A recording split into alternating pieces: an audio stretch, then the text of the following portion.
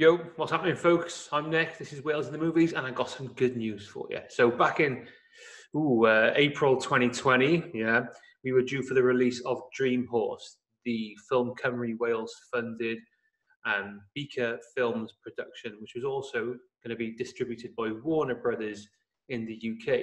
Dream Horse is an adaptation of the true story, which also exists in documentary form in the 2014 documentary, which was called Dark Horse.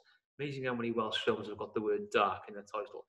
Anyway, so why am I doing a vlog about it? Well, because I'm pretty excited about it. If you want more details about why I'm looking forward to it, I have written a Facebook blog about it just this week, which I've republished.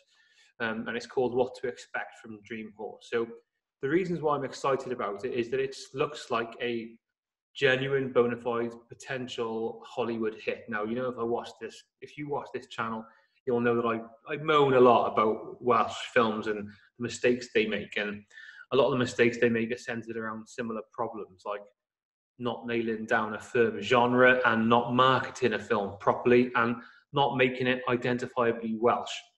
However, Dream Horse is a genuine Welsh story. This one's been funded by Film Cymru Wales, and what I hope is going to be a step up in ambition for them, because they're getting involved with Warner Brothers, who are distributing it over here. It is a story, a Welsh story, and it's directed by a Welshman, Iros Lynn, who made Daredevil. He's made Torchwood Series 3, Children of Earth, which is booted, and the Welsh film Llyfrgell, loads of episodes of Doctor Who, other things like this. It stars Toni Collette, Damian Lewis.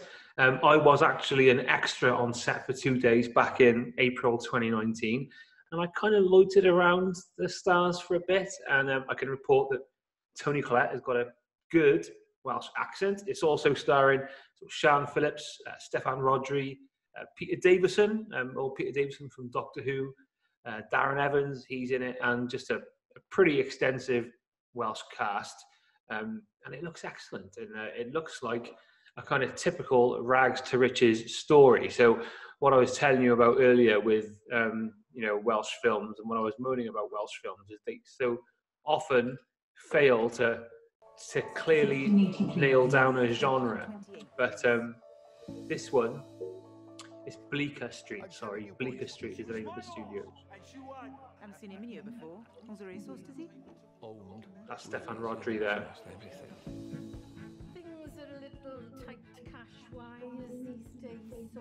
Di Botcher from Twin Town.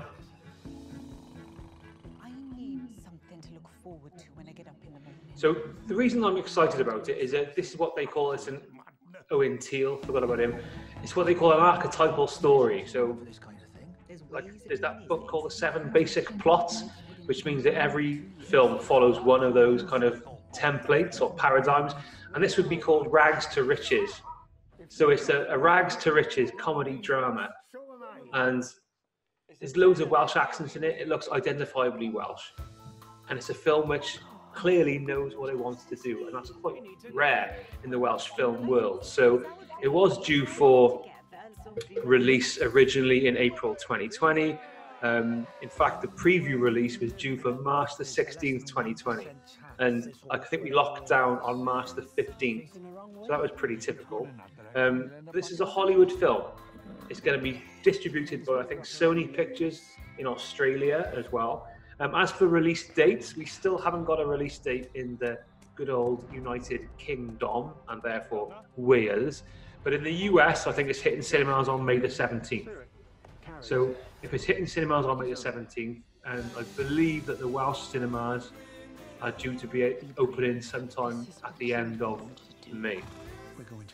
So you should be able to go and see it in the cinema, right? Now, what I'm going to ask you to do is go and support Dream Horse. Go and watch it. You won't have had the chance to go to the cinema for ages. And this channel, what I want to do is, if I can, which is when I have genuine feelings about a project like this, when I can, I want to help promote it, because if we can help make this movie a success, and it looks pretty good, doesn't it? It looks like a real feel-good kind of thing.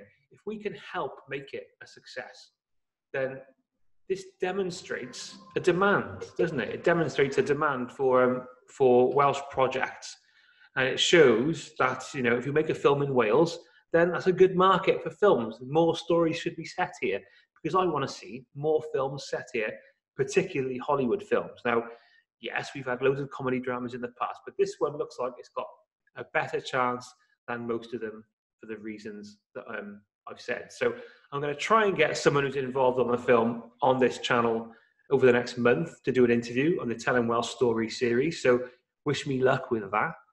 And I'm just going to say again, if you go and see a film at the end of lockdown, at the end of May 2021, make it Dream Horse and support a Welsh film. I'm Nick. This is Wales in the Movies, and I'll see you next time, innit? Ta-da.